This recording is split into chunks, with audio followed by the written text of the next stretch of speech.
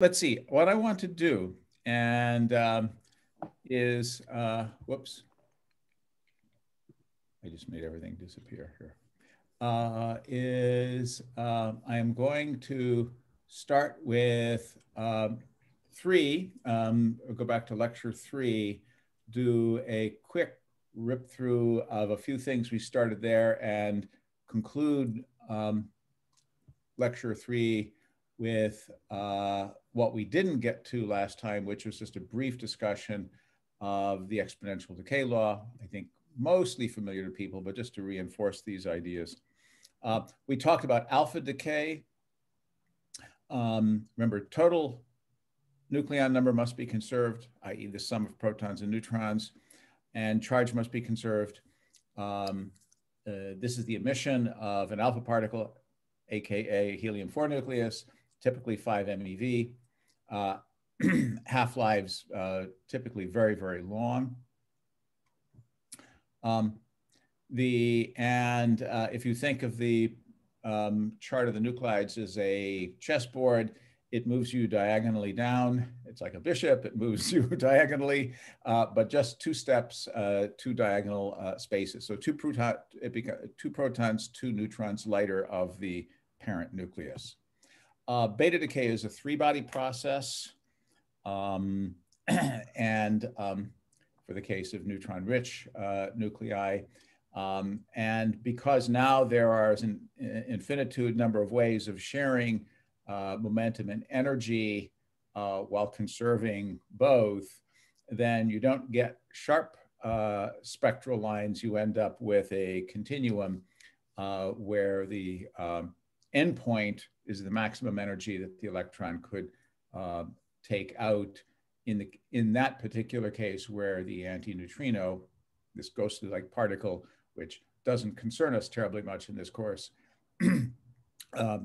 goes to the limit of carrying away none of the energy. Here's an example we'll talk about a little bit later, carbon-14, which has a half-life of 5,730 years or 5,160 years. Carl, are you intending to share the slides? We don't actually have any slides. Oh, sorry. Okay. Where's the... Darn.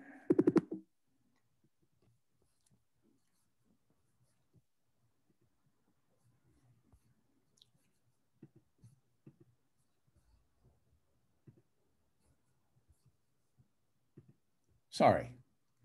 Now, can you see it? Is it shared?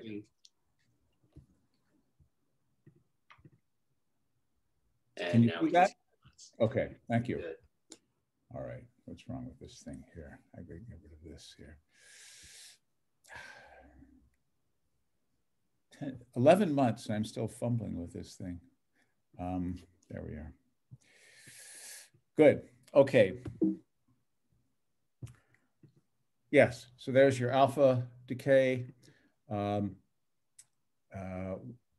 What happens to the parent nucleus after alpha emission, 2 neutrons later, 2 protons later.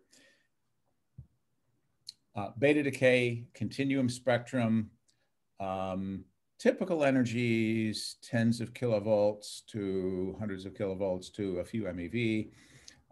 Beta decays can be very long-lived, but very frequently are short-lived, particularly if the mass difference between the mother and daughter nucleus is large. It can be microseconds, milliseconds, seconds. It can be quite fast. And here, it moves diagonally up and to the left. So 1 neutron converts into 1 proton, but the total atomic weight remains the same. So this is the A equals 14 isotopes, carbon-14 to nitrogen-14. Gamma decay nuclei can be when they are below the separation energy. They don't have enough energy to emit a proton or a neutron or anything else. will then need to emit to cool down by emitting gamma rays. Since there is a shell structure analogous to an atomic shell structure for atomic nuclei, these gamma rays are emitted since they are going between states of discrete energy. Then the gamma rays that are emitted are going to be in discrete energies, and they will show up as sharp lines in a high resolution detector. Okay, and we talked about the stopping power or penetrating power of various radiation. Alpha decays are benign unless they come into intimate contact with something with a mucous membrane, the lining of your lung, or it's ingested orally, things like that. It can be very bad, of course, if you ingest heavy metals, actinides and things like that, which are alpha emitters, and they get into your bone. Then you are in, that's a very serious situation and can be cancer-inducing. Beta decay is more penetrating, but can normally be stopped by a thin sheet of metal. Gamma rays, depending on the energy, can be very penetrating, and the neutrons very penetrating, but are most readily stopped with hydrogenous material, water, paraffin, whatnot. Okay, here's what we didn't get to last time, so this is new material.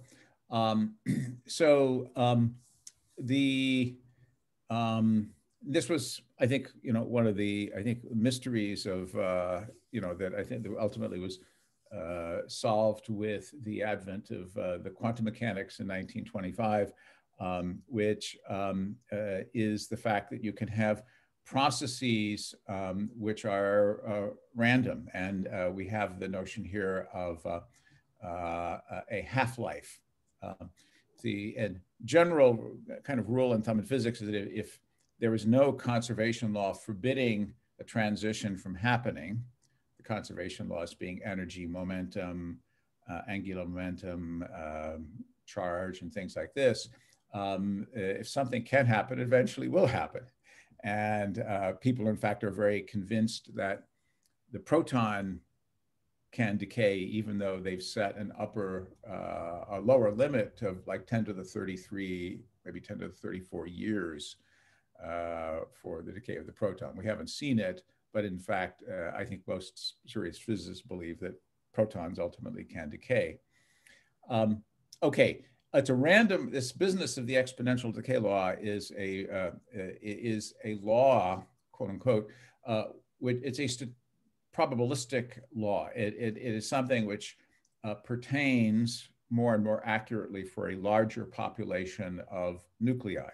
And what it means to say the half-life, definition of half-life is to say that what time is it such that a very large sample of radioactive, for example, radioactive nuclei will have, half of them will have done their thing, emitted an alpha particle, emitted a beta particle, whatnot, fission, whatnot.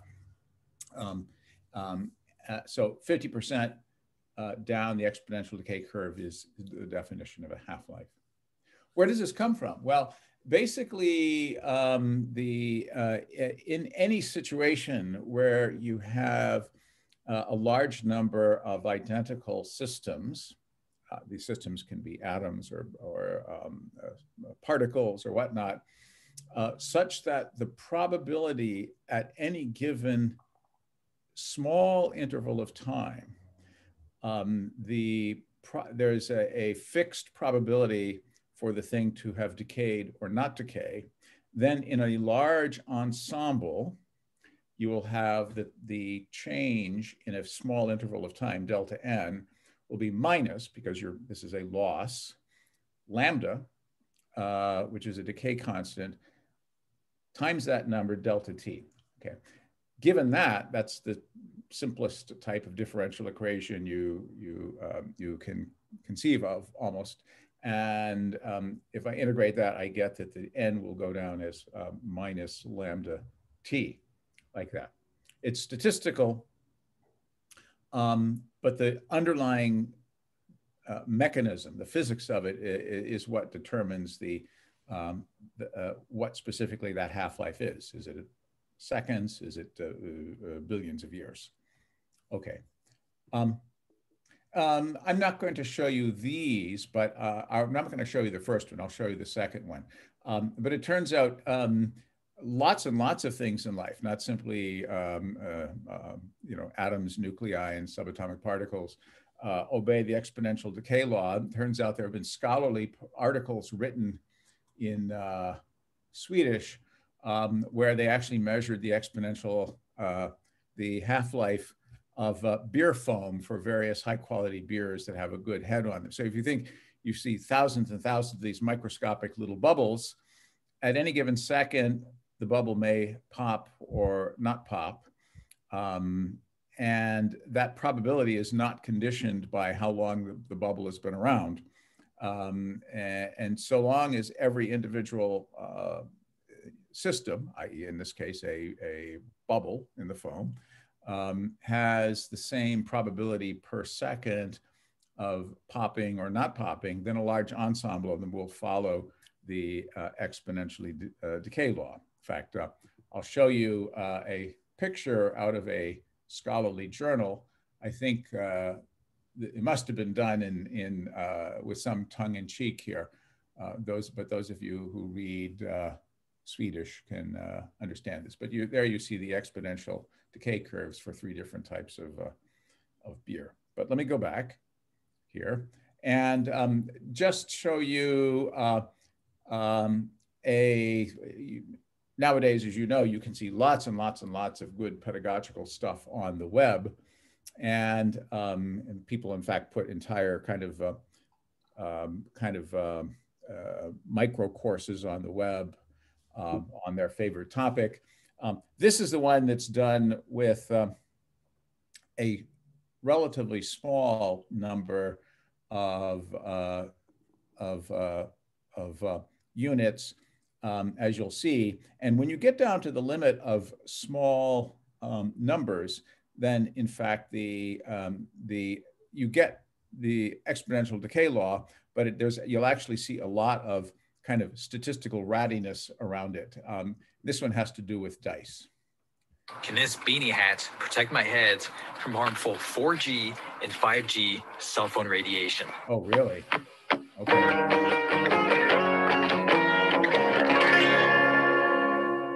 Hi, it's Mr. Anderson, and this is AP Physics Essentials, video 136. It's on half-life and radioactive decay.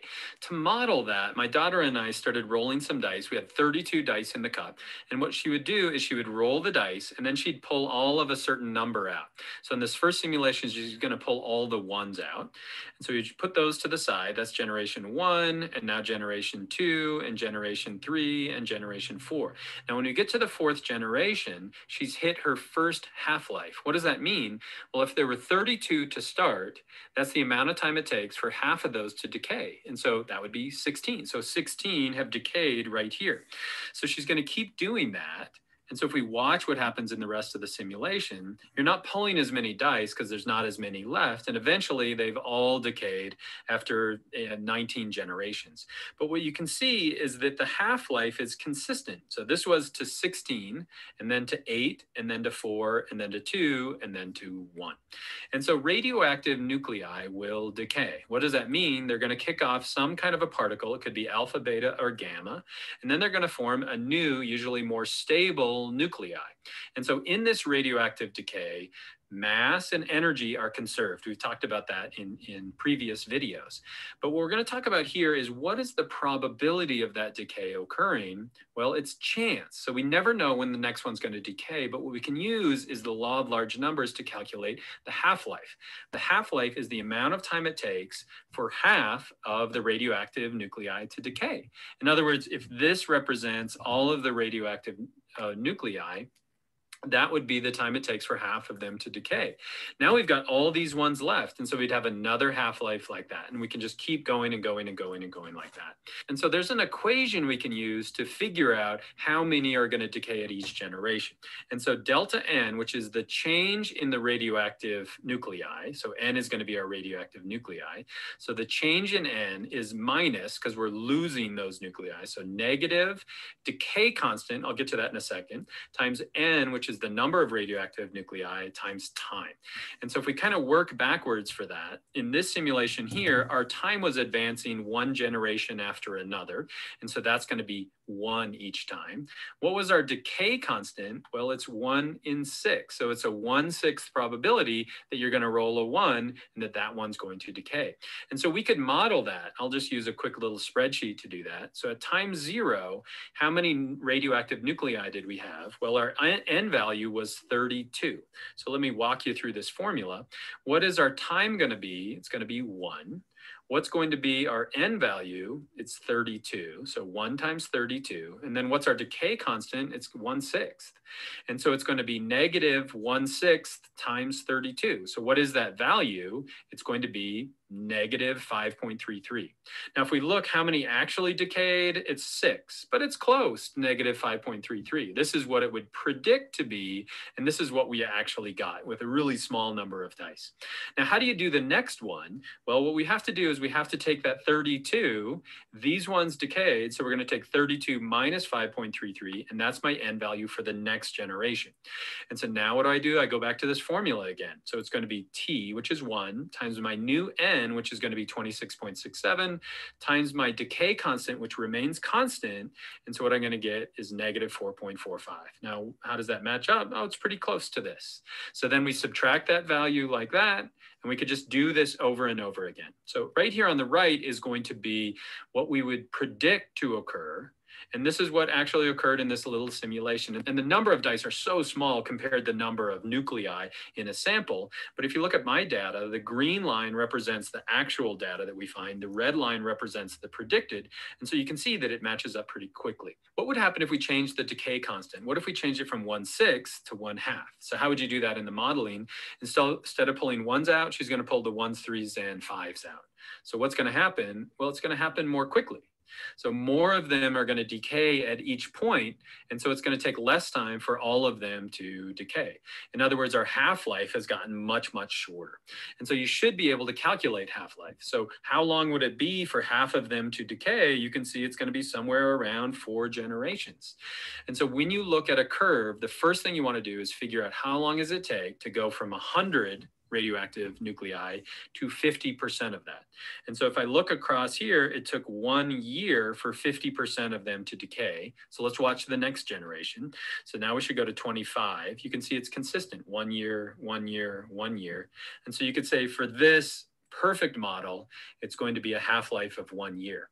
But on a test, you're more likely to get something like this. Calculate the half-life decay of carbon-14. So if you're given this curve right here, we go from 100 to 50. So you count across like that. So this is 50% of the carbon-14. And then you just read the time on the bottom. So if this right here is 10,000 years, what is our radioactive half-life? It's around 6,000 years. But let's keep going. So now let's go down to 25%, and you can see it's around 12,000. And so it's pretty consistent over time. Now, each form of radioactive decay is going to kick off a different particle. Let's start with alpha particle. An alpha particle is 2 protons and 2 neutrons.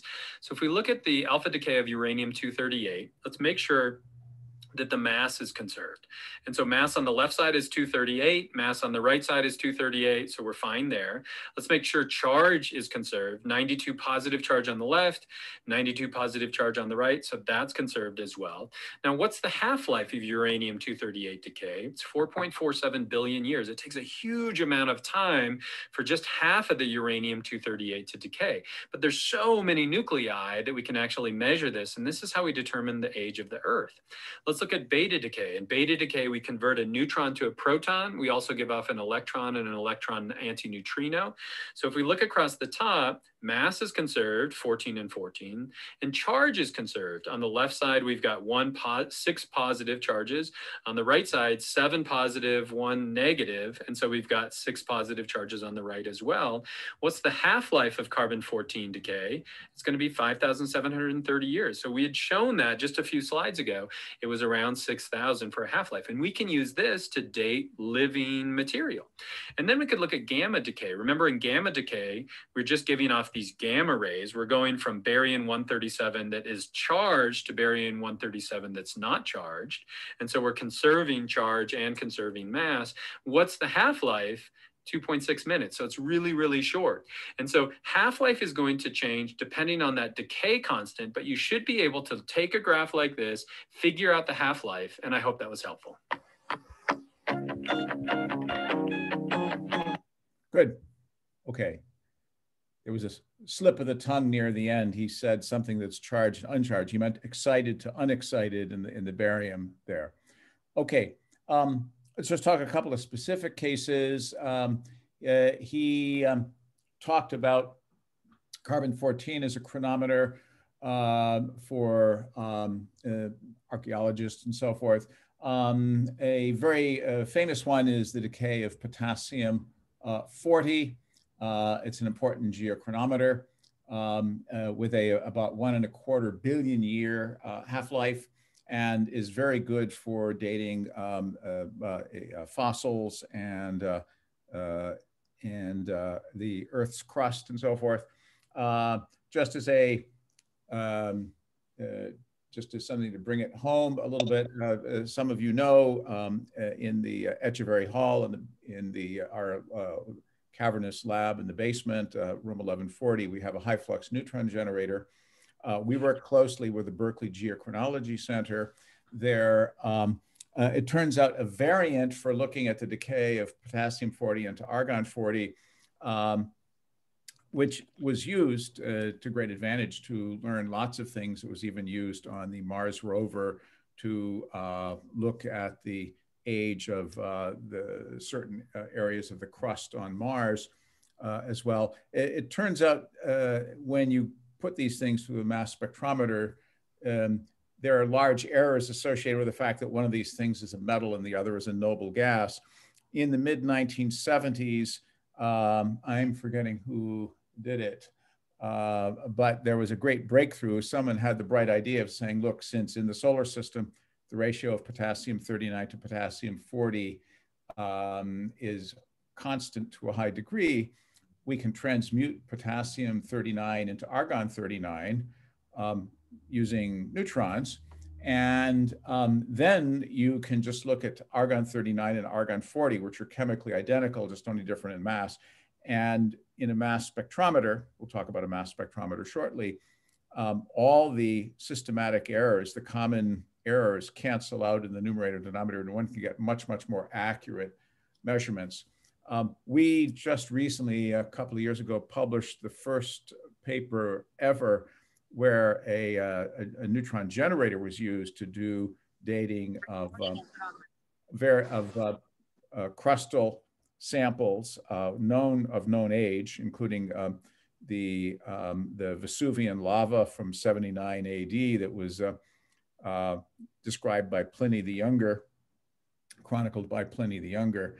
And we were getting these ages spot on from, thousands of years to 30 million years. Up until this point, anybody who wanted to do what's called argon dating had to send their samples to a reactor, for example, up at Oregon State. But now we can do these things in the more rapidly in our own laboratory. Here is what Professor Anderson was talking about, carbon-14 dating. You say, well, why, how does this work, by the way? Where does this carbon-14 come from, given that the,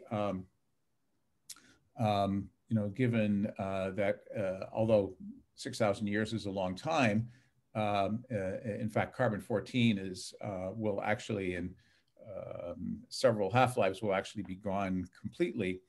The answer is that it's constantly being replenished in the atmosphere by cosmic rays. So these very high energy protons or atomic nuclei come zipping into the atmosphere, hit an oxygen or hit a nitrogen nucleus, giving out a shower of particles, and then fast neutrons will hit nitrogen 14, neutron in, proton out, and you've got carbon 14. So the clock starts at that point. It's rapidly mixed in the atmosphere, and it is taken up in CO2, just like all other CO2 molecules in the air, by vegetation, by plants, grass, algae on the ocean, et cetera, et cetera. So anything in the living ecosystem is constantly having, is taking in carbon of a specific fraction of carbon-14 to carbon-12. And I'm forgetting the number, but I think it's 10 to the minus 12 or 10 to the minus 15, something on that, in that range. And that stays in steady state so long as you are uptaking things which derive, either vegetables or things which derive from vegetables. So one of my colleagues, used to taunt me when I would show up at lunch with a salad, and he said, "That's not food, that's what food eats." But whether you're eating beef or you're eating salad, you're getting the same fraction of carbon-14. When you die, then the next clock starts, which is the carbon-14 starts decaying away, and the ratio of carbon-14 to total carbon goes down. And if you measure that very accurately, you know how many half-lives ago this person or this thing fell out of equilibrium with the rest of the ecosystem. And this was Willard Libby at Chicago, who invented this in the 1940s, won the Nobel Prize for it in 1960, because it's become an incredibly useful tool for dating things. It became more complicated after the early 1960s, when the US and Russia did huge amounts of above ground nuclear testing, atmospheric nuclear testing, that threw up all kinds of radioactive species into the atmosphere. A lot of it decayed away, but the carbon-14 takes a long time to decay away. And there is a little correction factor having to do with things prior to, that you measure, in fact, most things prior to the 1960s. Now, here's something at the bottom of the slide that's very important. The half-life is goes like 1 over lambda, but it's log 2, so it's 0.693 divided by the decay constant. Or put differently, the decay constant, the number of disintegrations per second, is 0.9693 divided by the half-life. Okay. And that is that. And I'm going to now scroll up the next slide on the topic. And when I finish a slide deck, finish a particular lecture, I make a PDF and then put that up on B courses. So I wasn't neglecting you. It's after the last lecture, but I wanted to finish that lecture before making the PDF and putting it up on B course. Any questions, or shall we move on?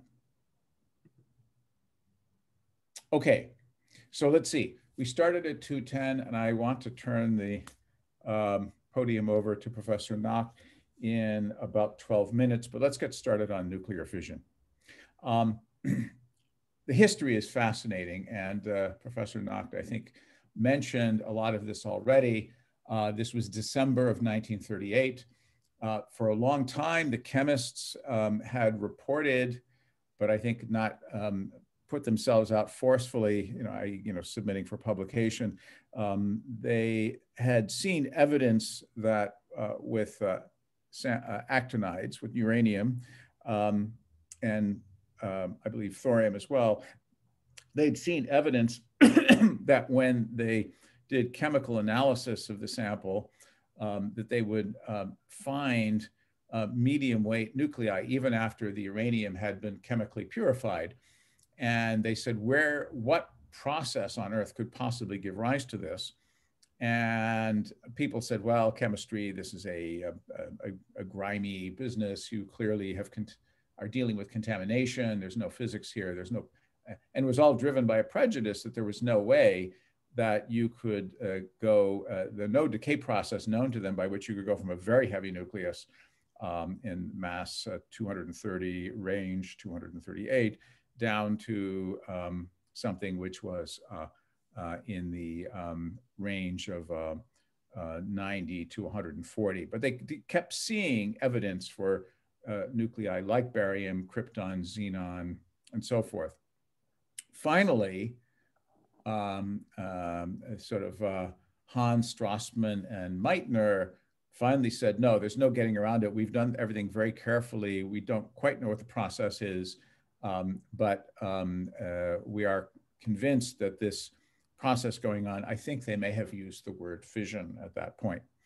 As Professor Nacht mentioned, Meitner was Jewish and in the late 30s decided it was prudent to go to Sweden to get out of Germany, and therefore was not there at the time of the publication, but she had very good theoretical abilities and actually came up with the picture of how fission happens. No one could quite see how a large nucleus can go into a lighter nucleus, and she's the one that had the kind of mental picture based on what was called the liquid drop model, where the thing would kind of neck down and the Coulomb repulsion would drive the two fragments apart. So it was a barely stable object held in by surface tension, but due to the enormous Coulomb force of this nucleus, it really did want to become two medium weight nuclei.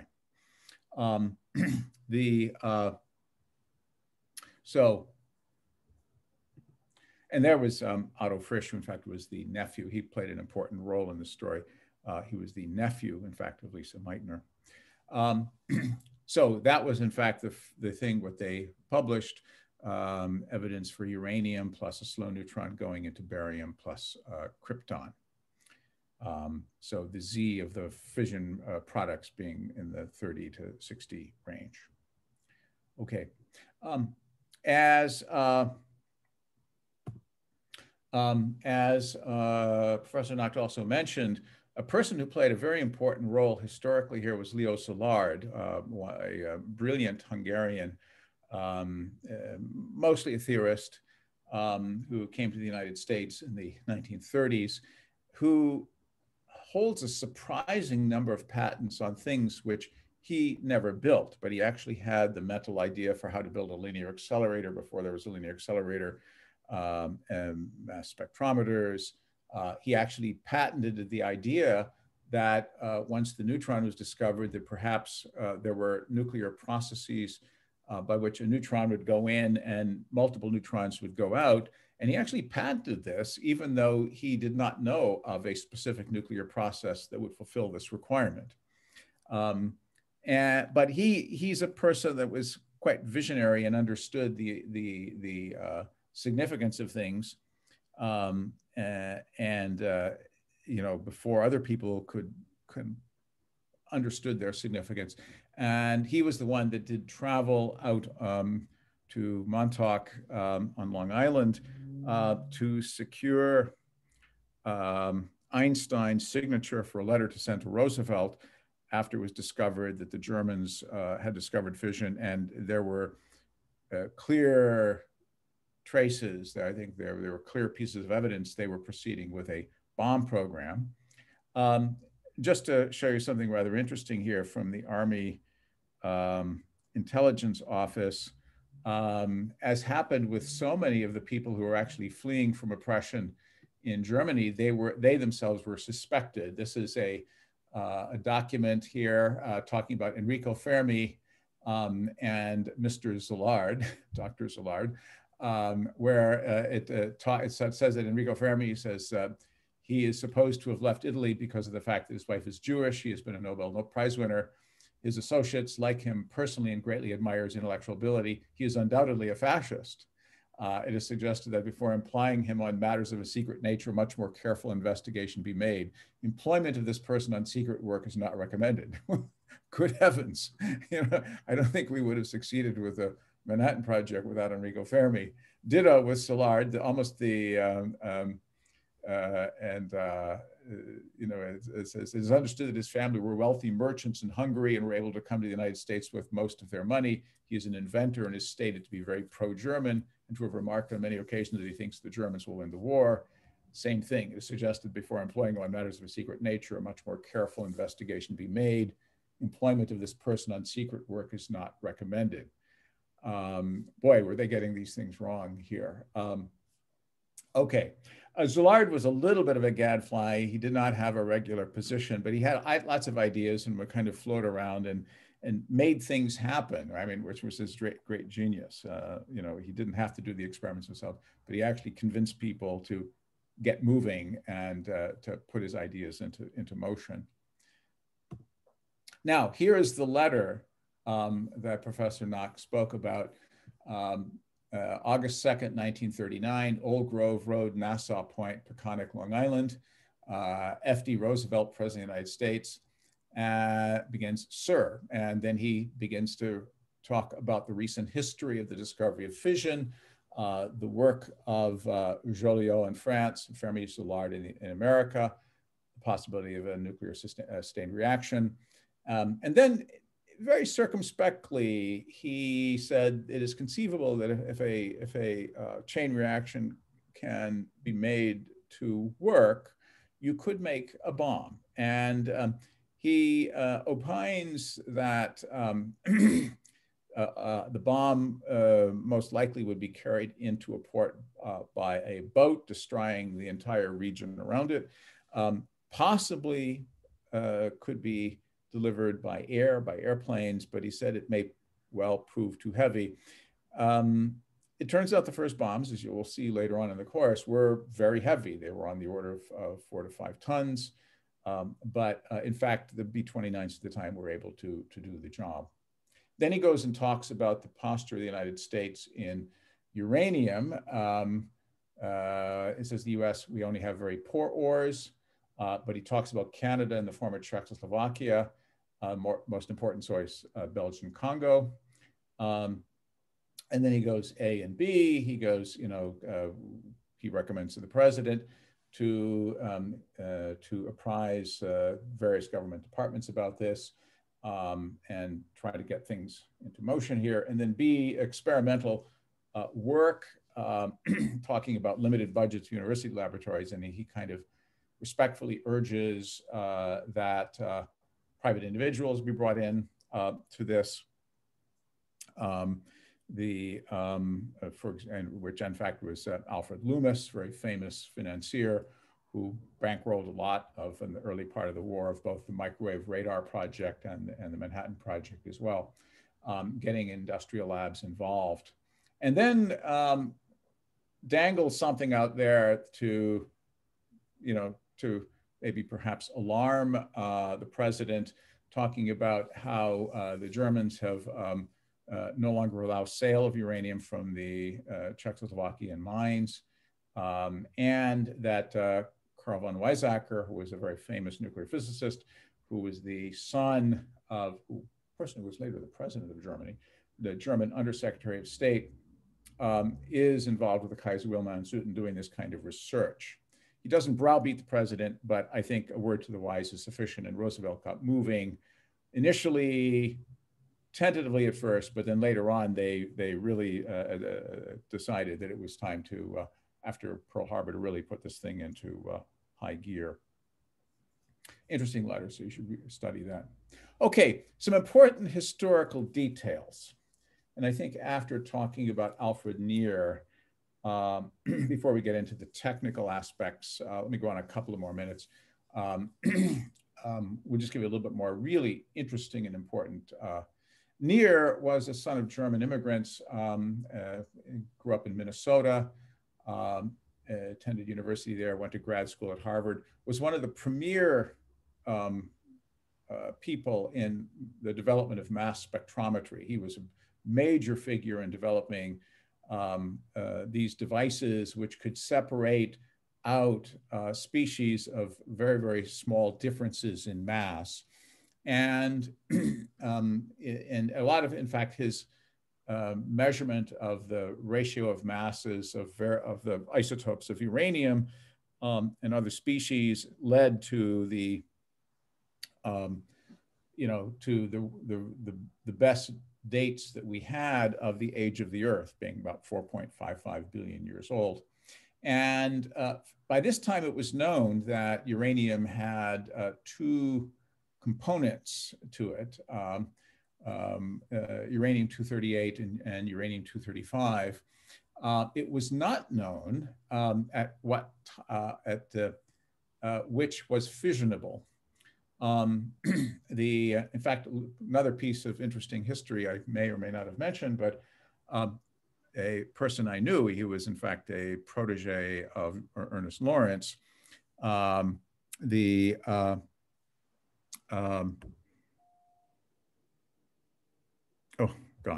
Alvarez. When I was a postdoc, he was still in evidence up at the lab. He was holding court at lunch every day. Very famous guy, Nobel laureate and so forth.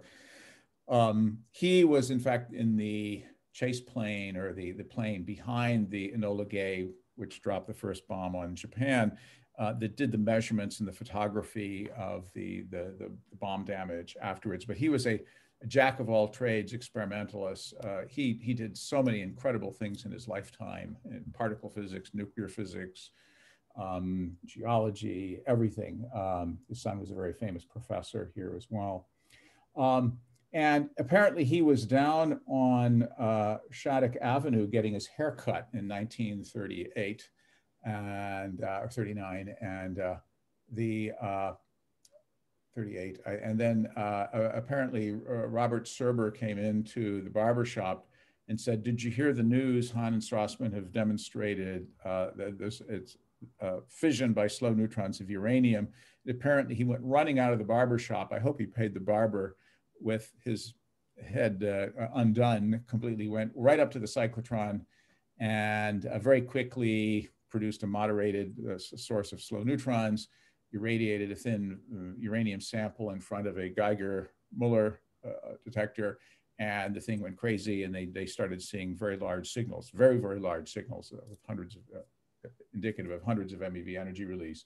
And people were slapping their heads saying, how could we be so stupid to have not seen this? Anyway, the $64 question is, it was known that 235 was a minority fraction, 0.7%. Uranium-238 was 99.3%. For obvious reasons, it became terribly important to understand which of these, or perhaps both of these, undergoes the fission on absorption of slow neutrons.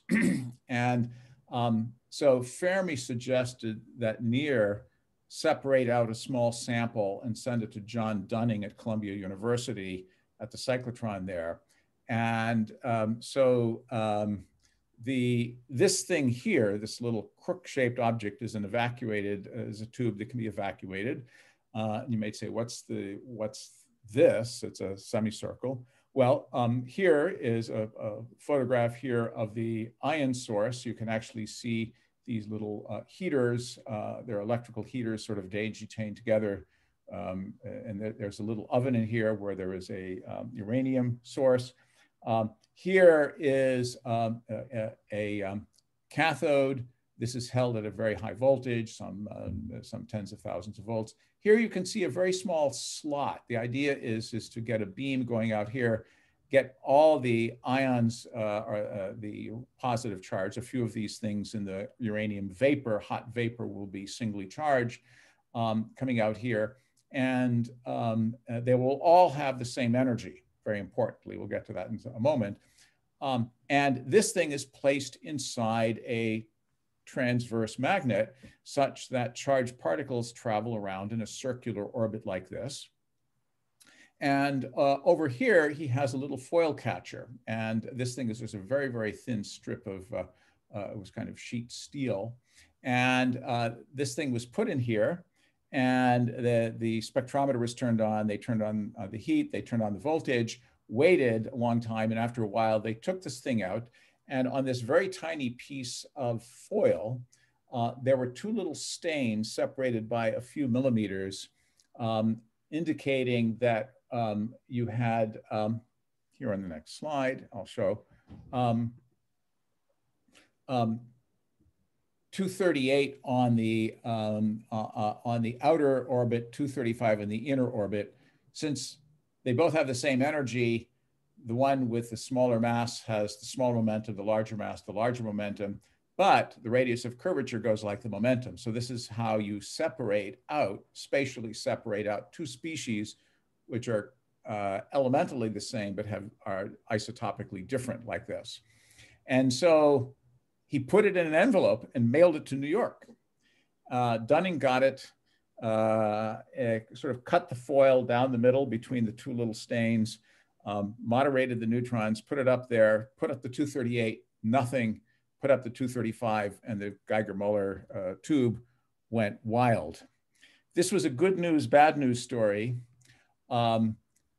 Imagine the history of the world if any tiny country with a few kilograms of uranium and a crazy despot for a leader, Luxembourg or Monaco, could make an atomic bomb and hold their neighbors at risk. Thank heavens, it was the tiny component that takes immense amounts of work and amounts of funding to separate. Now, you still have a situation where a very large number of technologically sophisticated countries can spend a lot of money and hold the rest of the world at risk. But thank heavens it wasn't the 238 that was fissionable. Carl? I'm going to quit. Oh, are you giving me the hook? I wouldn't say that. But yes. Thank you. All right. Questions? If not, I'll turn it over to Professor Nacht. I'll give some interesting local history when we're finished at the next lecture.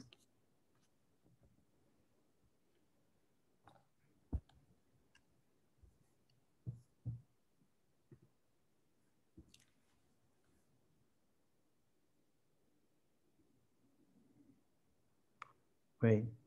Thank you very much, Professor Van Bibber. Fascinating. Let me just add a brief bibliographical footnote to what he said. He talked about a man named Alfred Loomis. And Loomis was this fabulously wealthy Wall Street financier, very interested in scientific and technological developments.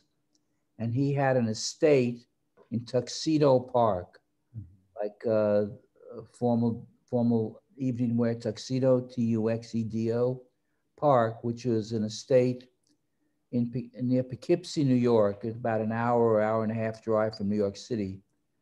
And he set up basically a lab which did path-breaking work both on the atomic bomb and on radar. He was actually the earliest funder of radar before the government funded radar.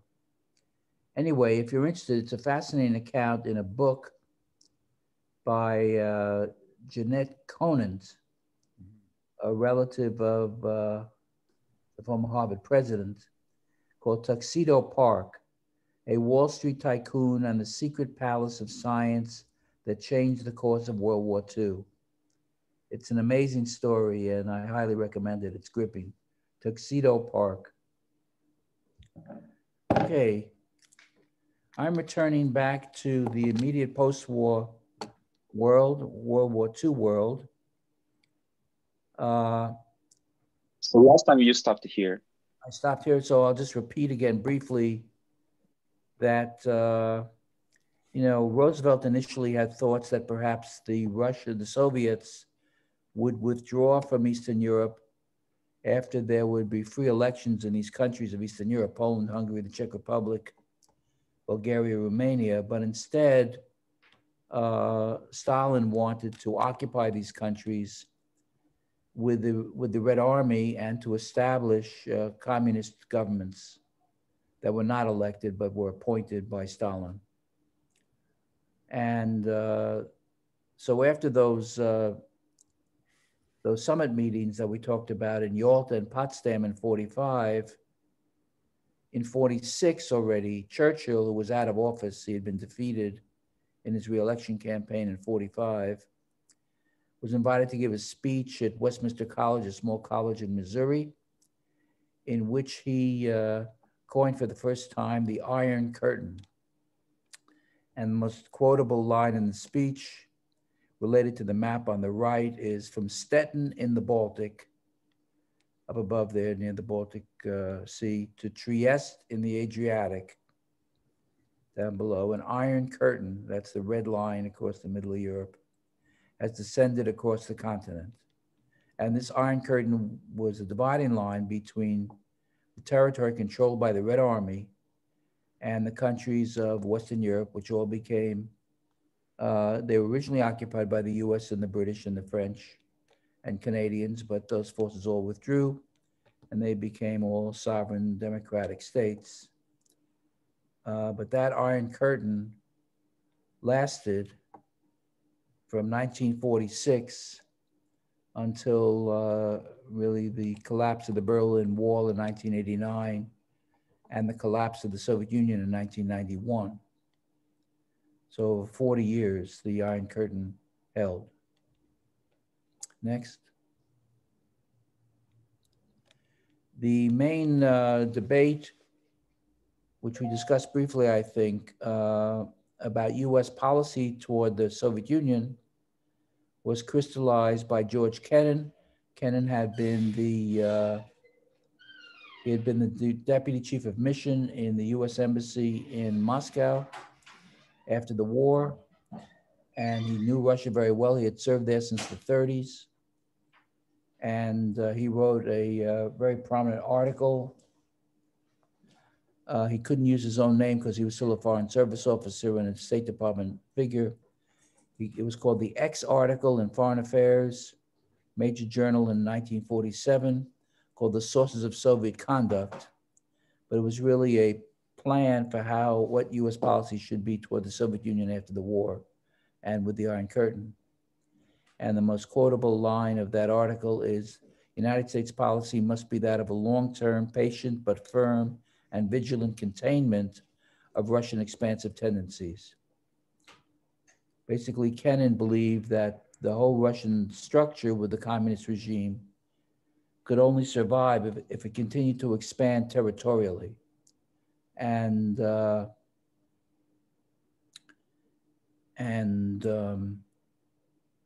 in order to stop that, if one could thwart that expansion, Kennan believed that ultimately Russian government and policies would have to be modified and moderated. That triggered a whole debate on what does really containment mean, what's involved, how does it work, and so forth. And this was a policy that was debated throughout the Cold War.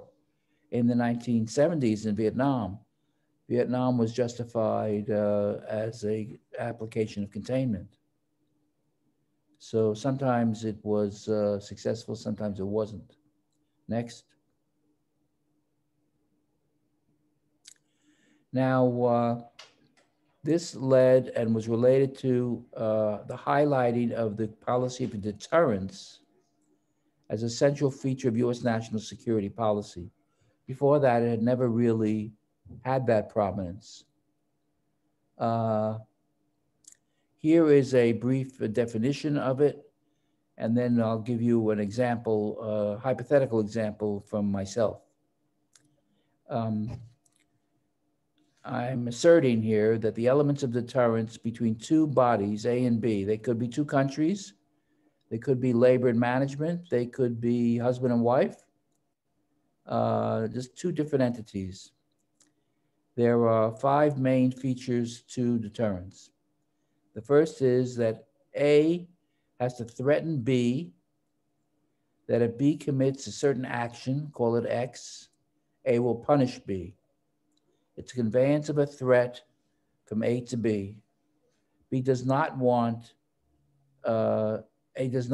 B to commit the action. It must be the case that B receives the threat. And in international relations and in the complicated world of today, that's not necessarily the case.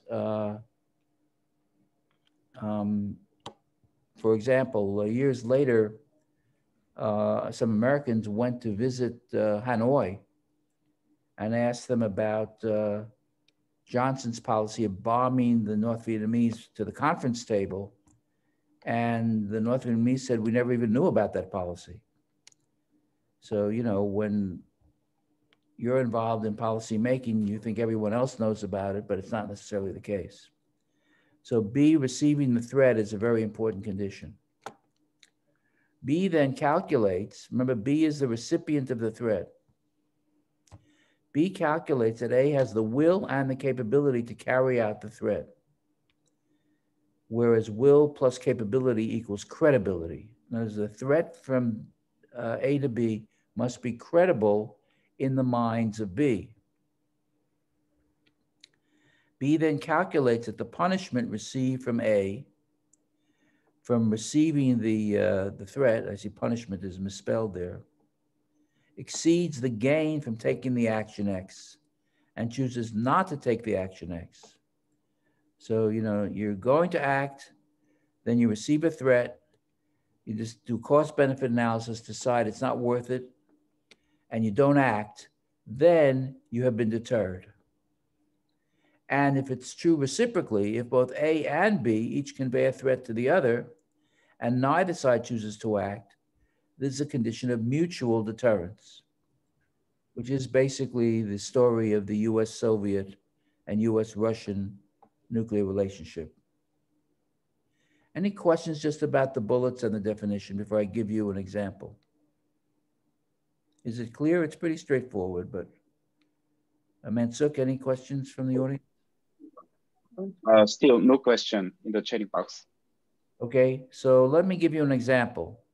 This is totally hypothetical, but it can crystallize the situation. I had a son, I still have a son, his name is David. This example goes back many years when he was 8 years old. He's now married, has 2 grown children and so forth, but it started when he was 8 years old. And let's hypothetically say that David was not doing well in school, which is not the case. But let's say he was not doing well in school and we agreed that he would always do his homework before he turned on the television when he came home from school. Homework before television. Well, one day I finished work early and came home and went into what used to be called a family room, which was a room in a house that had a TV. And it was only 3:30 in the afternoon, so David hadn't been home from school very long. And I found him walking toward the television. Now, this is a day also before there were remote control devices. You had to go literally and turn on the TV by turning a switch, by pulling a knob or something like that. So it looked to me, the TV's off, David's heading toward the TV, and I say to him, David, if you turn on the television, I'll break your arm. I'll break your arm. Now what's happening there? I've threatened David. I don't want him to turn on the TV. And I'm threatening to punish him if he does. It's a pretty small room, so it's pretty clear that David received the threat. Now David's 8 years old. He has to calculate, does his father have the will and the capability to carry out the threat? Probably David agrees that I have the capability to carry out the threat. But does he think I have the will to carry out the threat? Would I likely break his arm if he turned the TV on? Is my threat credible? What do you think? It would be based on the history of your relationship? Well, I'd never broken his arm before. So probably not. Probably not. I think most people would say that an 8-year-old boy, when given a threat like that, would not believe that his father would actually carry it out. It would not be credible. David has to calculate that the punishment he received from taking the action, which would be breaking his arm, would exceed the gain of watching TV for a minute or two. And he would choose not to take the action. Now, a key question here is the proportionality of the threat. Is it really closely aligned to the action that's being deterred? For example, supposing there was a thief who was climbing through the window and he looked like he was going to steal the television. And I said to him, if you touch the TV, I'll break your arm. How many of you would think that that's a more credible threat than the threat to David? Yep. Yeah. Much more proportional. This was a serious robbery threat. So a lot of deterrence is psychological. It's about judgments, about will and capability. Capability you can sometimes measure, but will is more psychological. So do you understand now the core elements of deterrence and of mutual deterrence, and the necessity that B has to receive the threat and B has to decide not to take the action? And if A and B are both in the same situation, it's mutual deterrence. Is it clear? This became a core element of US national security policy as the nuclear age evolved, starting in the late 1940s. And it still is to this day. Okay, next slide. Okay, so now continue. There were several major figures who became civilian strategists trying to understand the importance of nuclear weapons in national security.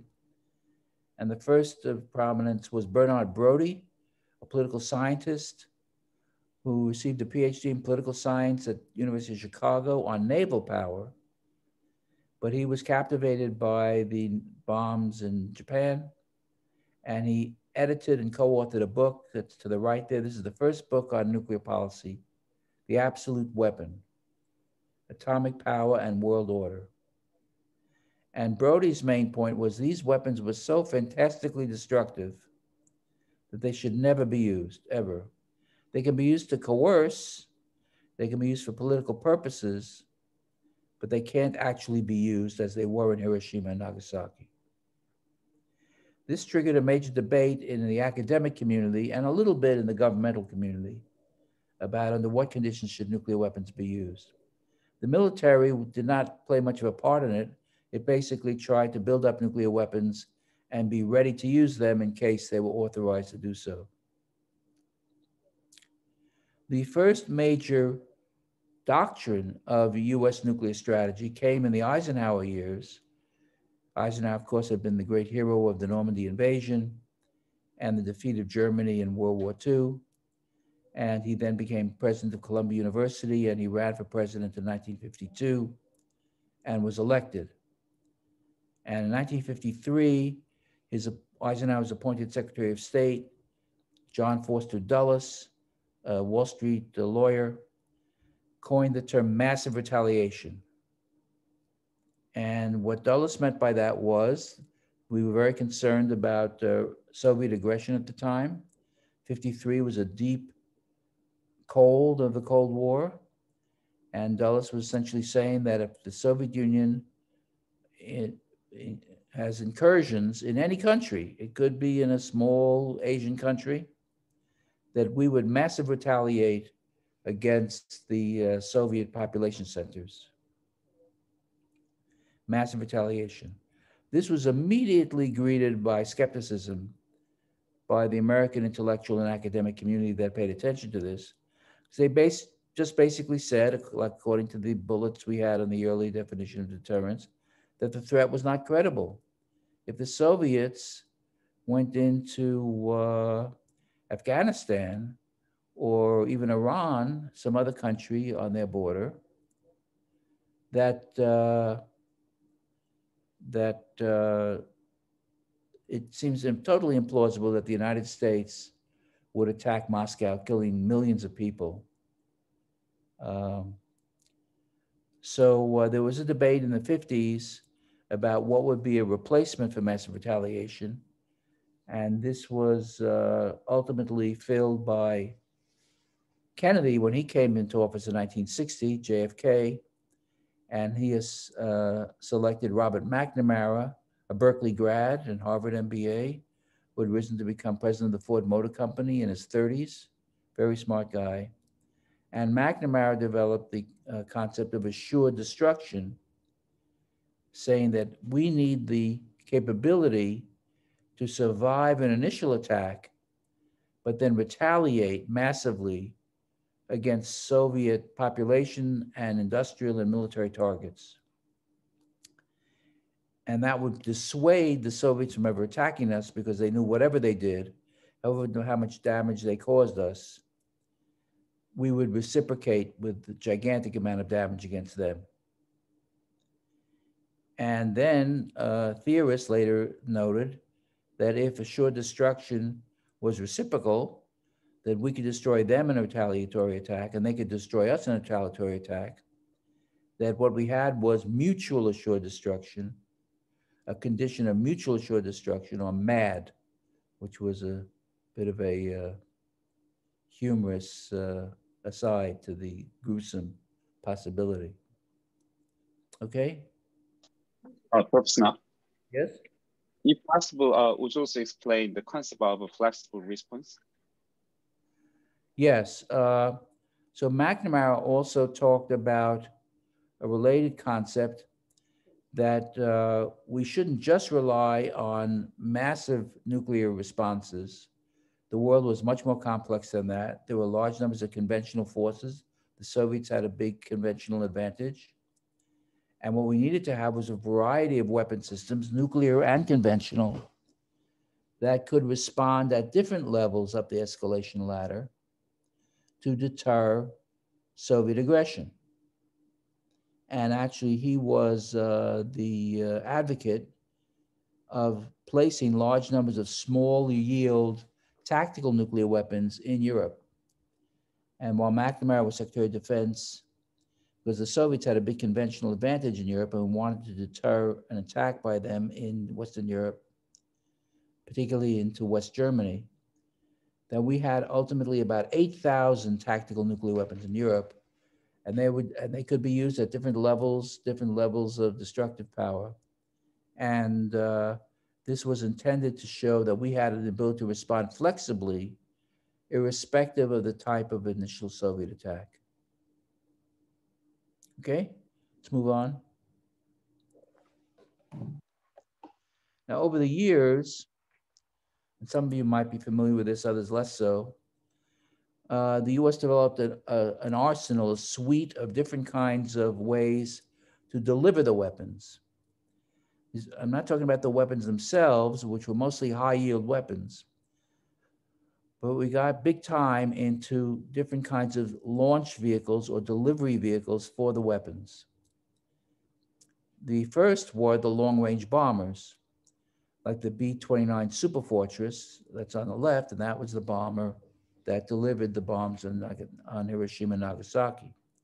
Later replaced by the B-52 Stratofortress, and the B-52 was still in our arsenal, and it's like 7th or 8th different configuration. B-52 was deployed by around 1960, and it's 60 years later, it's still in the arsenal. And there's the most recent B-21 Raider, and there also was the B-1 and the B-2. B-1 is no longer in the nuclear war plans, but B-2 is. So a variety of different kinds of manned bombers move slowly across the continental US and the Pacific. They have the advantage of flexibility. They can be recalled. They can be sent to alternative targets. So that's one element of what became known as the nuclear triad. In addition, we developed intercontinental ballistic missiles, or ICBMs, the mainstay of which was the Minuteman missile, land-based missiles in hardened underground silos in the Dakotas and western states. And if you've ever had a chance to visit a missile silo field, I've had that chance, you find that you come up in a flat area to a marine guarded post.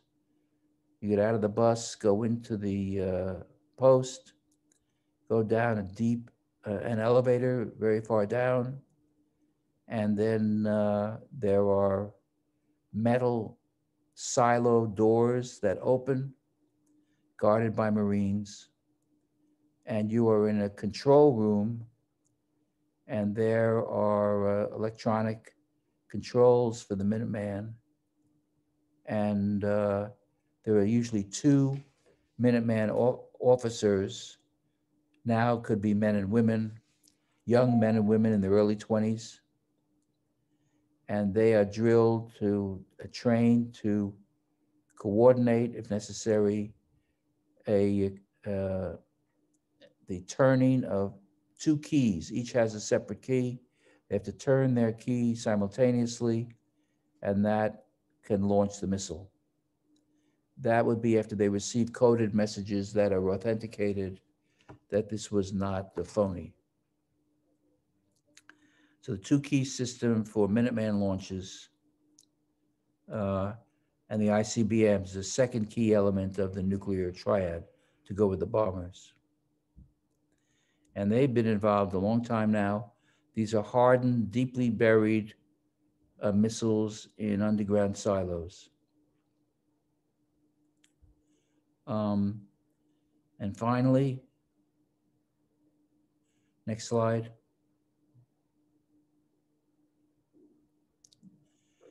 A little bit later, they developed a third leg of the triad, submarine launched ballistic missiles, SLBMs, and they are deployed, they're physically on nuclear powered submarines, or SSBNs, subsurface ballistic nuclear submarines. The first of which were 41 submarines, each carried 10 missiles. And there's a photo in the left side of a missile launched from a submarine underwater, and it's headed toward a Soviet target. The missile went through an evolution of carrying different kinds of warheads. Originally, they were called reentry vehicles, RVs. So bombs in a metal housing. Then the metal housing could carry multiple RVs. Then they could carry multiple independently targetable RVs. And now they can carry maneuverable reentry vehicles. So it's RVs, MRVs, MIRVs, and MARVs.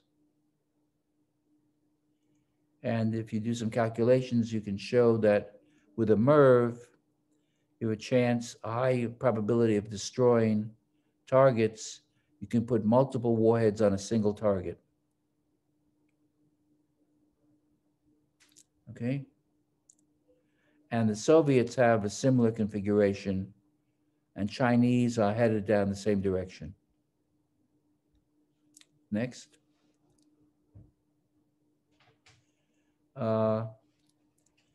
McNamara, there he is on the right, the 8th Secretary of Defense, Kennedy's secretary, and then after Kennedy was killed, he stayed on, and he was Johnson's secretary until Johnson eased him out after the failures in Vietnam.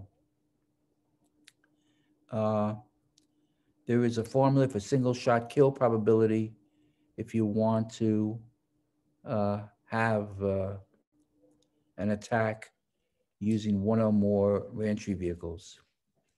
One of the concerns in such an attack using MIRVs is that if you're not careful, the explosive device of one warhead could destroy another incoming warhead. That's called fratricide. You don't want to have that happen. You want to have one and then the other warhead get through. In addition, starting in the 70s and 80s, we had an added element to the triad, which are cruise missiles. These are slow flying, low altitude, highly accurate systems that are powered throughout their flight. Notice the ICBM and the SLBM, these fly a ballistic trajectory.